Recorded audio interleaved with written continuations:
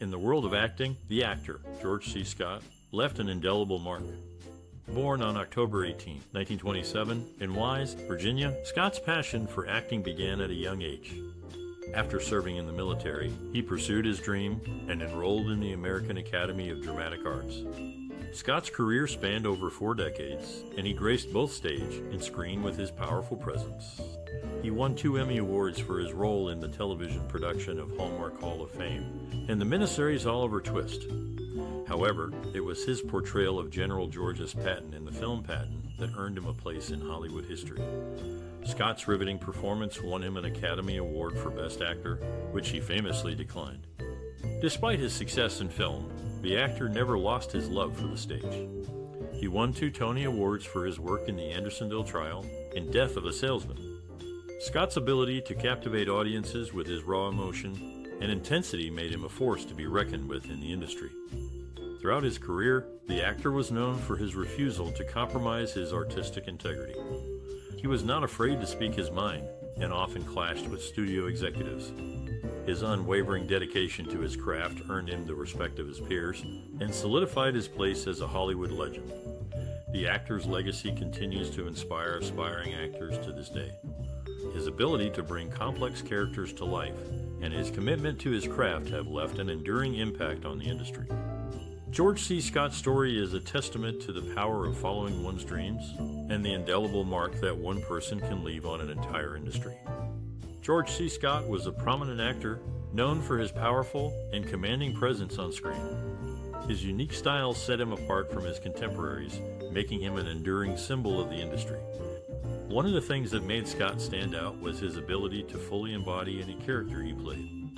Whether he was playing a military officer, a doctor, or a writer, Scott brought depth and complexity to each role. He was equally comfortable in both dramatic and comedic parts, and his range as an actor was truly impressive. Another quality that made Scott stand out was his distinctive voice. With its deep, gravelly tone, Scott's voice was instantly recognizable and added an extra layer of intensity to his performances. So, what makes George C. Scott stand out from his contemporaries in your view? What enduring qualities do you think make him an everlasting symbol of the industry? We would love to hear your stories and memories related to this classic star. Throughout his career, Scott worked with some of the most talented directors and actors in the business.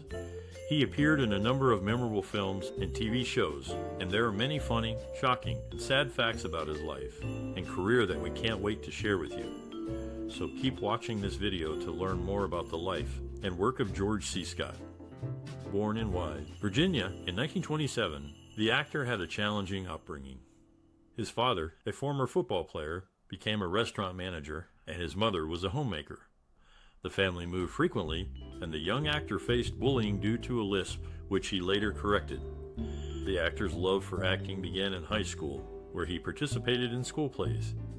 However, his father disapproved of his career choice and wanted him to pursue a more stable profession. Despite his father's opposition, the actor pursued acting and enrolled in the American Academy of Dramatic Arts in New York City. During his time at the Academy, the actor met several influential people who shaped his career. His mentor, actor, and director, Sanford Meisner, taught him the Meisner technique, which emphasizes emotional truth and responsiveness to other actors. The actor also worked with other notable figures, including Lee Strasberg and Stella Adler, who further refined his acting skills. The actor's early exposure to films and theater also played a significant role in his career. He was particularly influenced by the work of Laurence Olivier, whose versatility and range inspired the actor to explore different acting styles. Additionally, the actor's experience in live theater helped him develop his stage presence and ability to command an audience's attention. In the late 1950s, the actor began his film career, appearing in supporting roles in several films. His breakthrough role came in 1959 when he played a leading role in the Broadway production of Comes a Day, which earned him critical acclaim. Throughout his career, the actor remained committed to his craft, constantly pushing himself to explore new roles and techniques. He was known for his intense preparation and ability to fully immerse himself in his characters. His dedication and talent earned him numerous accolades, including 2 Academy Awards and 4 Emmy Awards. George C. Scott, a legendary figure in the world of film and theater, was born in 1927. His career, which spanned over 5 decades, is worth celebrating due to his significant contributions and enduring impact on the industry. The actor's talent was evident early on. After serving in the military, he began his career on stage, where he quickly made a name for himself. He won his first Tony Award in 1960 for his role in the Andersonville trial. Scott's talent was not limited to the stage.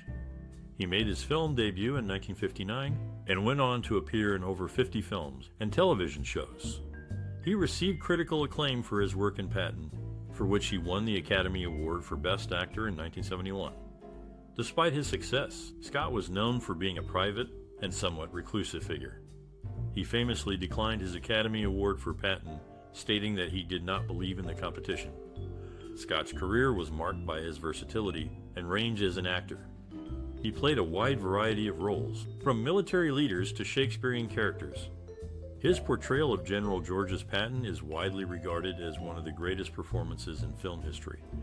In addition to his work in film and theater, Scott was also a director and producer. He directed several films and television shows, including The Andersonville Trial and The Birthday Party. Scott's impact on the industry is still felt today. His talent, dedication, and commitment to his craft continue to inspire actors and filmmakers around the world. George C. Scott may have been a private man, but his work speaks for itself, leaving a lasting legacy in the world of film and theater. From a young age, the actor showed a keen interest in performing. At the age of 13, he discovered his passion for acting after seeing a school production of Julius Caesar. He was captivated by the power of the actor's performances and the storytelling on stage. From that moment, he knew he wanted to become an actor. Despite facing initial resistance from his father, who wanted him to pursue a more traditional career, the actor was determined to follow his dream. He began performing in local theater productions and quickly gained a reputation for his talent and dedication. One pivotal experience that further fueled his desire to pursue acting was his time spent at the prestigious American Academy of Dramatic Arts. There, he honed his craft and learned from some of the most respected actors and directors in the industry. He thrived in the challenging environment and developed a deep appreciation for the art of acting. The actor's passion for his craft was evident in every performance he gave. He brought a level of intensity and commitment to each role that was unmatched by his peers. His dedication to his craft and his ability to fully immerse himself in each character made him one of the most respected and admired actors of his time. In the film The Bible in the Beginning, the actor's portrayal of Abraham was so intense that director John Huston hired mafiosi bodyguards to protect Ava Gardner from him. Known for his method acting, the actor's commitment to his role was unparalleled. Later, in The Hustler, the actor played Bert Gordon, a character whose quiet whispers left Piper Laurie curious. When she asked him what he had said, the actor admitted to whispering nothing, believing that her imagination could conjure something more powerful. Despite his refusal of the Oscar he won for Patton in 1970, the actor accepted the Emmy for his performance in the 1971 Hallmark Hall of Fame production of The Price. He believed that the Emmy Awards were a more honest appreciation of an actor's work. These anecdotes reveal the actor's dedication to his craft, his ability to bring depth to any character he played, and his unique approach to acting that left a lasting impact on his co-stars and audiences alike. The actor, born George Campbell Scott, faced significant challenges on his path to success. Financial struggles were a constant companion in his early life. To make ends meet, he took on various jobs, from being a newspaper delivery boy to working in a wire mill. These experiences, however, did not deter him from pursuing his passion for acting. Despite his talent, the actor encountered skepticism from the industry. Rejection letters piled up, but he remained undeterred. Instead of giving up, he honed his craft, performing in small theaters and taking acting classes. His resilience paid off when he landed his first significant role in the film Anatomy of a Murder in 1959. The actor's perseverance was also evident in his personal life. He struggled with alcoholism, which affected his career and relationships. However, he sought help and overcame his addiction, becoming a role model for many. His determination extended to his work as well. Known for his intense preparation, the actor would immerse himself in his roles, often staying in character even off set. This commitment earned him critical acclaim and 2 Academy Awards. In the end, the actor's story is one of resilience and determination. Despite financial struggles, industry skepticism, and personal challenges, he persevered, becoming one of the most respected actors of his time. In the film Patton, the American flag prominently displayed behind the actor is not a real flag, but rather a painting on the back wall of a soundstage at Sevilla Studios in Madrid, Spain. The actor's portrayal of General George Patton Jr. earned him critical acclaim and a permanent place in film history. The actor also took on the role of Abraham in the Bible in the beginning. His portrayal of the biblical patriarch was notable for his ability to convey the character's complexity and depth. Interestingly, the actor's wife, Colleen Dewhurst, also appeared in the film as Rebecca, Abraham's daughter-in-law. In Doctor Strangelove or How I Learned to Stop Worrying and Love the Bomb, the actor played the role of General Buck Turgidson. Turgidson is a seasoned military officer with an impressive array of medals and awards attesting to his service in both World War II and the Korean War. The actor's portrayal of Turgidson was both humorous and poignant, highlighting the absurdity of war and the dangers of unchecked military power. Throughout his career, the actor demonstrated a remarkable range and versatility, taking on a wide variety of roles and characters. His contributions to the world of film and television are still celebrated today, and his legacy continues to inspire new generations of actors and filmmakers. After serving in the Korean War, the actor pursued a career in theater and made his Broadway debut in 1957. However, it wasn't until his chilling portrayal of General George Patton in the 1970 film Patton that he gained widespread recognition. The film earned him an Academy Award, which he famously declined, stating that he didn't believe in the competition aspect of awards. In 1962, the actor took on the role of a ruthless and cunning lawyer in the Andersonville trial. His powerful performance left a lasting impression on critics and audiences alike, with the New York Times praising his extraordinary force and precision. The actor's career was marked by his refusal to be typecast, as he tackled a wide range of roles in both film and theater. In 1971, he starred in The Hospital, a dark comedy that earned him a Golden Globe for Best Actor. The film's exploration of societal issues and the actor's nuanced performance were hailed by critics as groundbreaking. Throughout his career, the actor was known for his intense preparation and dedication to his craft. Director John Frankenheimer, who worked with the actor on The Train, said, "He was the most prepared actor I've ever worked with. He knew every line, every move, every thought of his character." The actor's impact on the film and theater industries is still felt today, with his unforgettable performances continuing to inspire and captivate audiences. As actor and director Warren Beatty put it, George C. Scott was one of the greatest actors who ever lived. The actor, known for his commanding presence on stage and screen, faced financial problems despite his success. In 1983, he sued the producers of The Last Days of Patton for $1.2 million in unpaid profits. The case was settled out of court, but it highlighted the financial struggles many actors face. Scott's personal life was also fraught with challenges. He was married 5 times and had 7 children. His relationships were often tumultuous, with allegations of physical and emotional abuse. In 1971, his third wife, Colleen Dewhurst, obtained a restraining order against him. Despite these struggles, Scott continued to work, appearing in films such as The Changeling and Taps. He also returned to the stage, where he had begun his career. In 1997, he starred in a revival of Inherit the Wind, earning critical acclaim for his performance. However, Scott's health began to decline in the late 1990s. He suffered from a series of strokes and was diagnosed with lung cancer. He died in 1999 at the age of 71. In the end, the actor's life was marked by both triumph and struggle. Despite his financial problems and personal challenges, he remained a respected and admired figure in the world of film and theater. His legacy continues to resonate with audiences today. The actor's artistic vision was deeply rooted in his early life experiences. Growing up during the Great Depression, he developed a keen sense of empathy for the struggling masses. This empathy was reflected in his portrayal of complex characters, often grappling with internal conflicts and external struggles. In his work, the actor was known for his meticulous preparation and deep immersion into his roles. He once said, "Before I go into a scene, I have to know everything there is to know about the character. I have to become that person. This commitment to authenticity was evident in his powerful performances, where he brought depth and nuance to each character he played. The actor's personal worldview was shaped by his experiences in the military and his political activism. He served in the Marines during World War II and was a vocal critic of American involvement in the Vietnam War. These experiences informed his anti-establishment views, which were often reflected in his choice of roles and his public statements. In his work, the actor was not afraid to take on controversial or challenging subjects. He tackled issues of race, class, and power with nuance and complexity, often subverting audience expectations and challenging the status quo.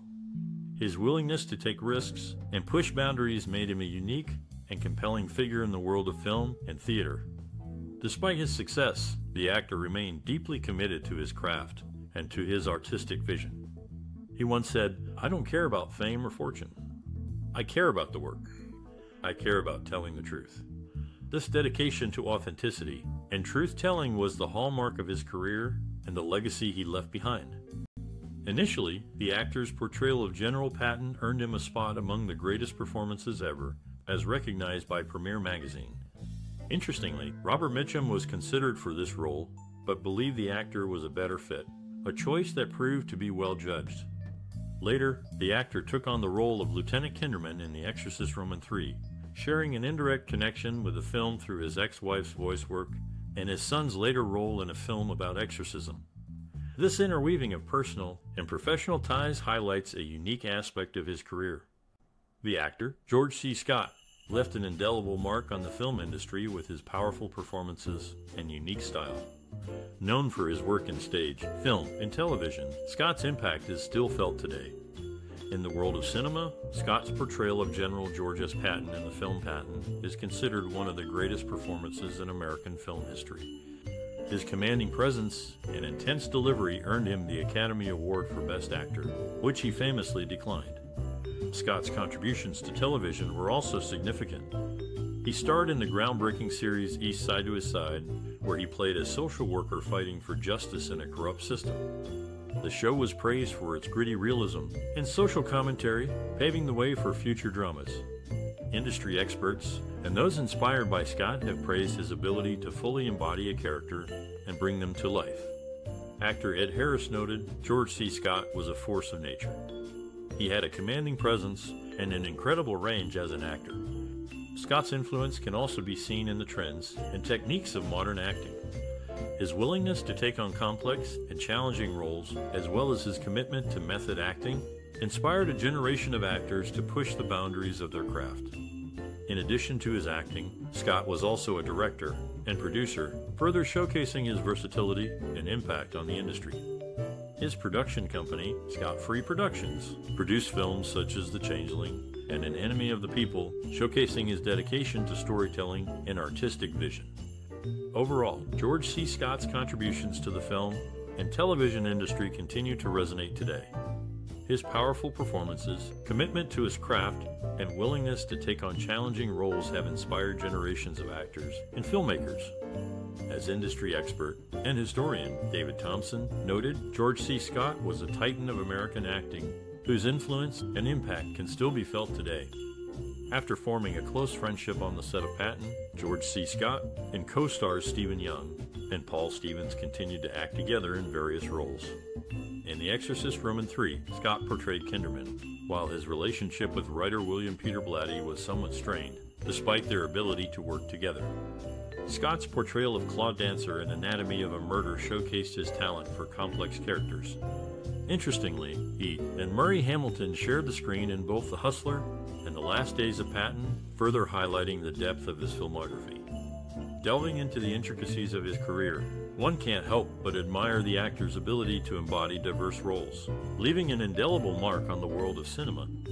Despite the occasional challenge, George C. Scott consistently delivered compelling performances, making him a cherished figure in the annals of film history. His work continues to resonate with audiences, transcending generations and leaving a lasting impact on the industry. The actor's ability to step into various roles, from General George S. Patton Jr. to Kinderman, has solidified his place as a remarkable thespian in the realm of film. The tapestry of his career continues to unfold, captivating audiences and etching his legacy into the landscape of cinematic history. The actor, George C. Scott, was known for his intense dedication to his work, which was informed by his personal values and interests. He was a private person who preferred to keep his personal life separate from his professional one. However, some glimpses into his personal life reveal that he was an avid reader and enjoyed literature, which no doubt informed his acting. Scott was also a passionate supporter of various charitable causes. He was a vocal advocate for the rights of children and the elderly and donated generously to organizations that supported these groups. The actor was also a supporter of the arts and donated to various theater companies and arts organizations.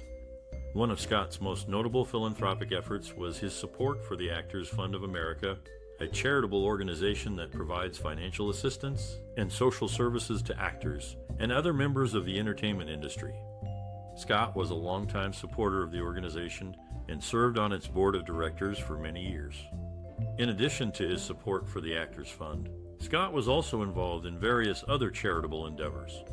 He was a supporter of the National Multiple Sclerosis Society, an organization that works to improve the lives of people affected by multiple sclerosis. The actor also donated to various environmental organizations and was a vocal advocate for the protection of the natural world. Despite his private nature, Scott's personal values and interests were an integral part of his work as an actor. His dedication to his craft, his support for charitable causes, and his love of literature all informed his work and helped to make him one of the most respected and admired actors of his generation. As one of the most celebrated actors in Hollywood, the film work of George C. Scott has left a lasting impression on audiences worldwide. With his powerful presence and commanding voice, he brought depth and authenticity to every role he played. In Patton, Scott delivered a riveting performance as the controversial World War II general, earning him an Academy Award for Best Actor. His portrayal of the complex and larger-than-life character was both intense and nuanced, leaving a lasting impact on viewers. In Dr. Strangelove, Scott played a more subdued but equally impactful role as the calm and collected General Buck Turgidson. His comedic timing and delivery added a layer of humor to the dark satire, making it a classic film to this day. Beyond his film work, Scott also made his mark on the stage, earning numerous accolades for his performances in various plays. His talent and dedication to his craft have solidified his place as one of the greatest actors in history. What are your thoughts on George C. Scott's work and legacy? Share them in the comments below, and join the conversation celebrating the creative spirits shaping entertainment. Don't forget to like and share this post with your friends and family, and subscribe for more content celebrating the artists who have left their mark on the world of entertainment.